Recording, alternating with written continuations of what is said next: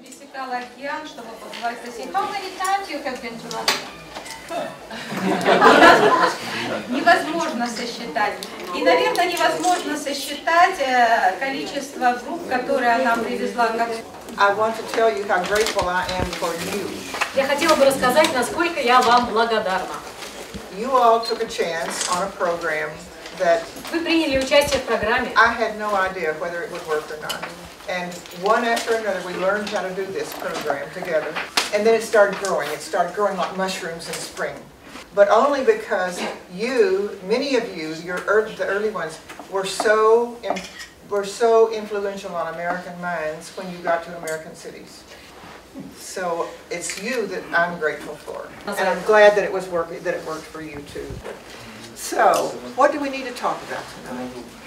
Of course, the thing that interests me most in life is making sure that we rebuild the bridges between my country and your country.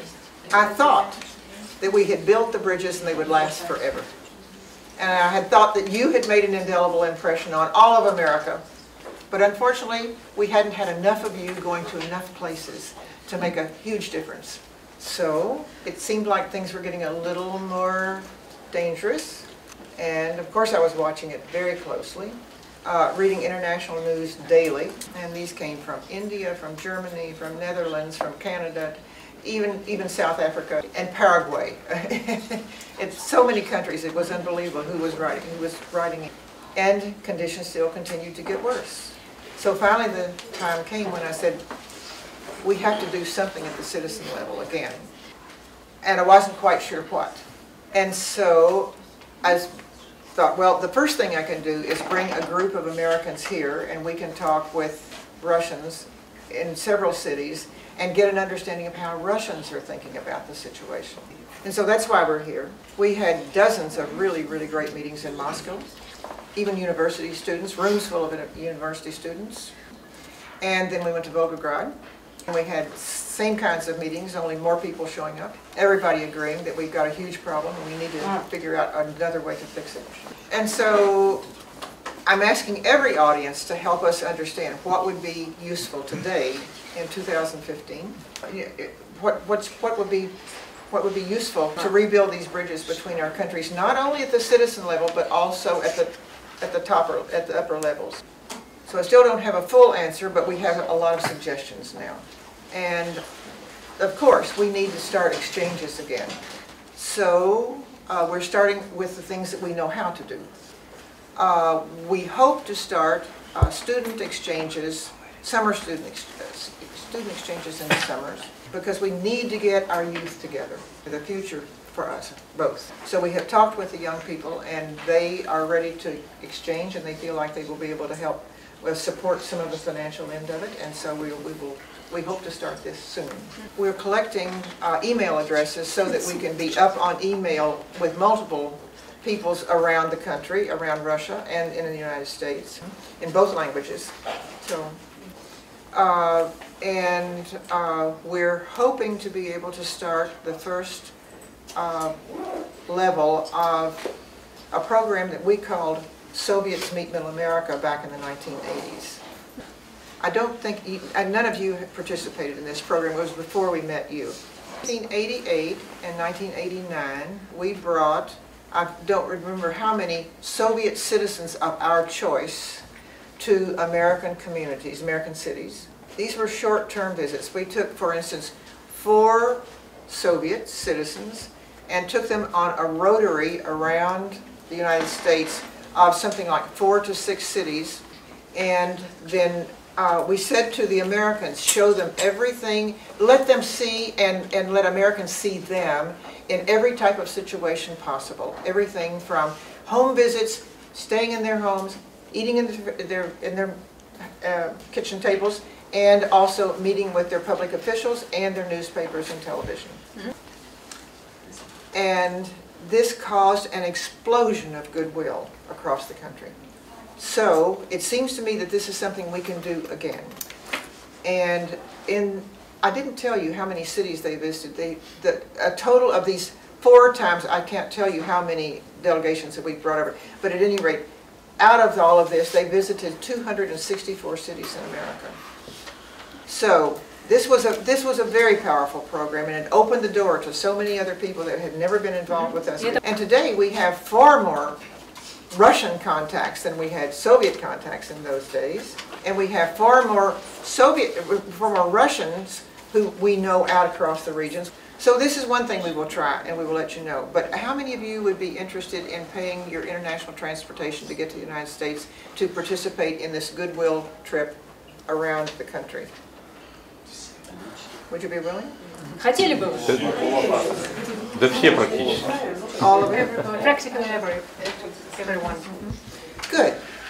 This means we will have plenty of people to participate then. But we need to work together starting right now and on into the next year or two until we see what's happening at the top levels of both of our countries. I hope that what we're seeing right now is a backing off of Washington and understanding that they are not going to be able to have the outcome that they wanted to have. And I'm sure with that, if this is actually this is happening, I'm sure that the Russians are going to respond similarly. I feel like apologizing to you because my country has caused you a lot of grief in the last 6 months. If there's anything that I could have done to have prevented any of this, I would have, and so would have any of the Americans in this delegation with me. Pardon? It's not you who is responsible for these actions. I know, but still you must know how I feel about it. Да, ну вы должны After all, you're my friend. понять, как я чувствую, потому что вы мои друзья. It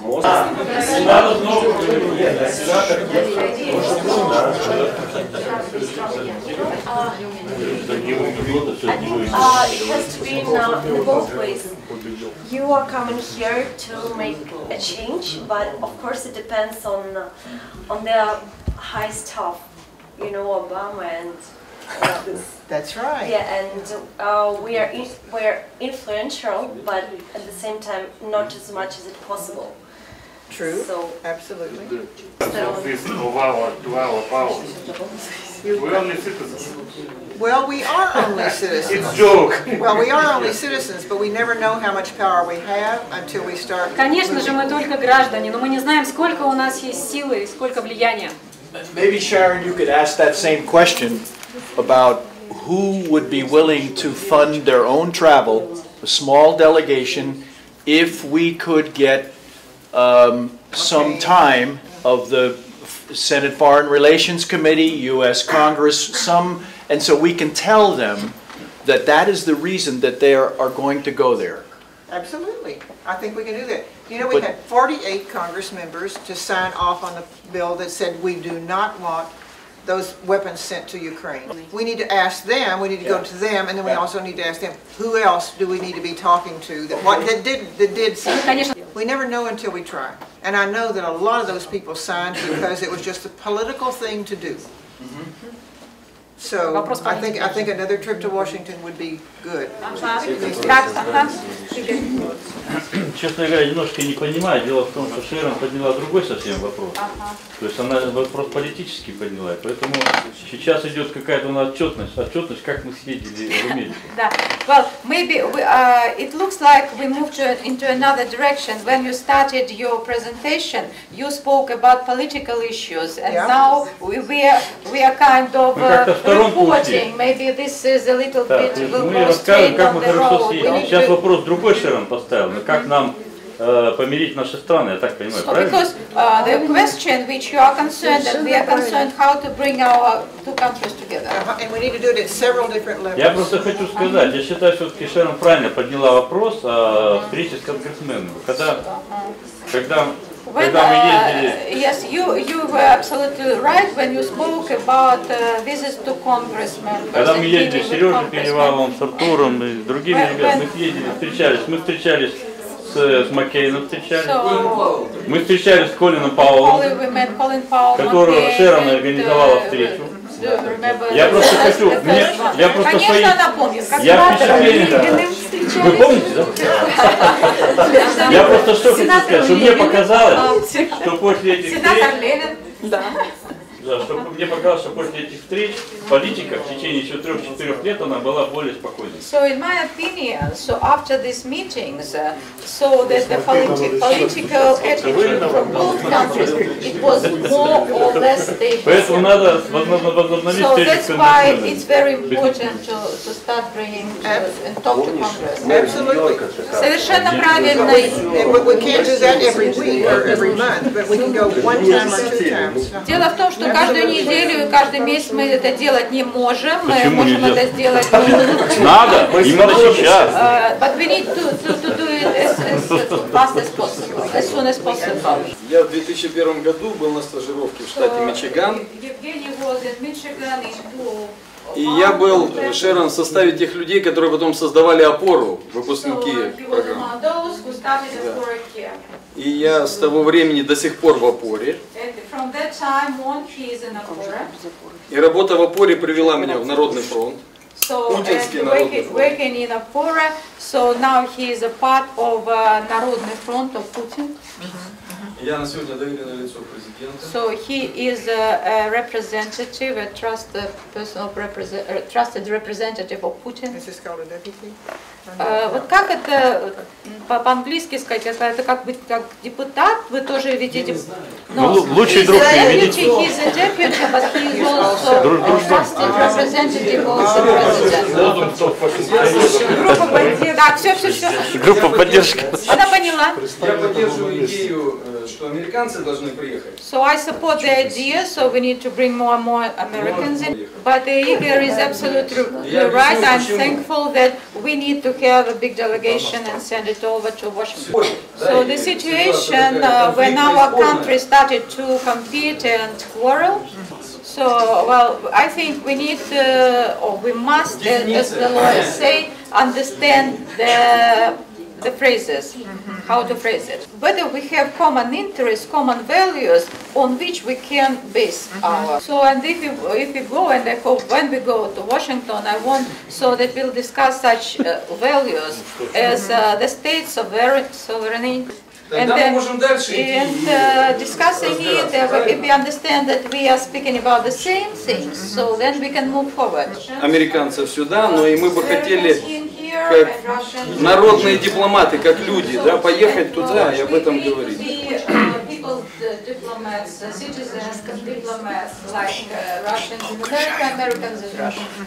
Thank you so much. Thank you for all your good work. Спасибо за вашу большую работу. Знаете, я так внимательно слушаю, все это здорово, можно ездить бесконечно, там, это вот здорово, наверное, в плане экскурсий, в плане ознакомления с бизнесом. Вот. У меня есть ощущение, что там съездили, прояснили ценности. Вот, я не знаю, у меня вот лично нет сомнения, что рядовые американцы, они не за то, чтобы с кем-то воевать. Я, конечно, могу ошибаться. I absolutely think, I think that average Americans don't want to get in war. Maybe I'm mistaken, but this is my thoughts. Я предполагаю, что в Америке есть там человек 50, для которых это экономически выгодно. I suppose that in America there are around 50 people who think this is economically valuable. Хорошо, 250. Maybe на самом деле, 250. по сравнению с общим количеством But американского in народа, comparison with the это population of America, this is real very small. В моем понимании о том, что вот ездить прояснять ценности, наверное, не очень правильно. Потому что и так понятно, что они похожи. Well, we understand, everybody understands we have common values. И там многие выступающие говорили, что мы приехали, языка не знали, да, ну вот базовые ценности. Even without the language we could understand and communicate. Я считаю, что вот в рамках Rotary есть такие интересные вещи, как совместные проекты, да, поэтому. So I think that in Rotary we have many joint projects. Вот в моем понимании показать, что люди с этой и с той стороны границы, они не хотят боевых действий, да, каких-то там, неважно, эмоциональных, информационных, космических, это запуск каких-то совместных проектов, и в рамках этих проектов можно ездить друг к другу в гости там, и уже встречаться с конгрессменами, не сели посмотреть в глаза Маккейну и сказать, а чё ж ты вот так? invitation to exchanges and all this. Just not only going and visiting and meeting McCain and other senators. Вот. А уже приезжать с конкретными результатами, сказать, что вот мы можем together, сделать вот это, we have присоединение. definite results, and we say, well, please join us. Представьтесь. Сергей Перевалов, да. Вы знаете, я со своими студентами прохожу тему crowd voting, да, голос общественности. И на самом деле вот технологии, которые сейчас интернет существуют, они достаточно сильные. Можем ли мы сделать такую страницу, обмен наших мнений, когда наш голос и наше лицо выражает нашу позицию? Как называется? Crowd voting. Crowd voting. Voting. Crowd voting. Do you know? So he is working with his students. He is working on the project crowd voting, and he suggests that we can make, all of us will make such page in the internet where we can exchange ideas and projects and information. Like, so, well, he said that social networks very important, very, yeah, like Facebook, because he has more than 1,000 friends, and every day he exchanges.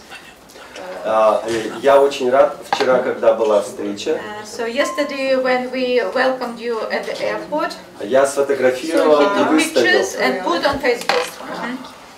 всю ночь и до утра шли лайки. Likes and comments. И все узнали о том, что вы приехали. Now everybody, at least more than 1,000 people know that you are here. И уже был подъем, правда, от этого, Все передавали привет. и все передавали Шерон привет. Everybody was sending hi to you and hi to the delegates. Детям поедем. Thank you so much for all of your comments, all of your suggestions. Спасибо огромное за ваши комментарии, за ваши предложения, за то, что вы пришли.